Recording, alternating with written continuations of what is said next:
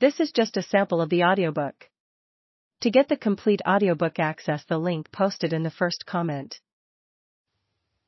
In late October of 1954, Horace Stoneham, longtime owner of the New York Giants, was on top of the baseball world, and more important to Stoneham at least, his team was finally the toast of the town, eclipsing both the Brooklyn Dodgers and the New York Yankees.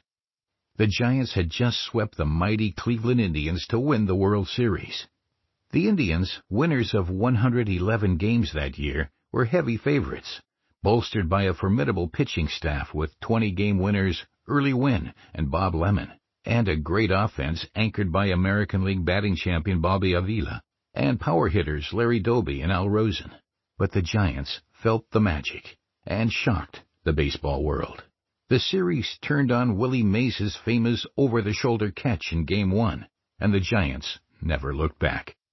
Defense, speed, timely hitting, and an uncanny knack for substitution in manager Leo DeRocher's use of pinch hitter Dusty Rhodes were all too much for Cleveland.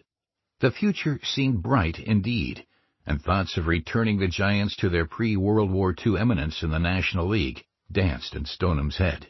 He had a young superstar in Mays, a solid if not outstanding pitching staff, a brilliant and feisty manager in DeRocher, and, more critical for Stoneham, an enthusiastic fan base.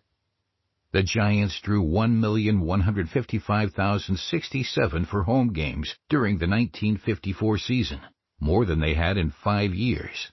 With such a result and so much promise, Stoneham was poised for a great run. Happy days seemed here again. The baseball gods are fickle and cruel, however. The Giants' perch atop the heights of New York's sporting world would be momentary, and their reign as world champions brief, lasting only 1 season.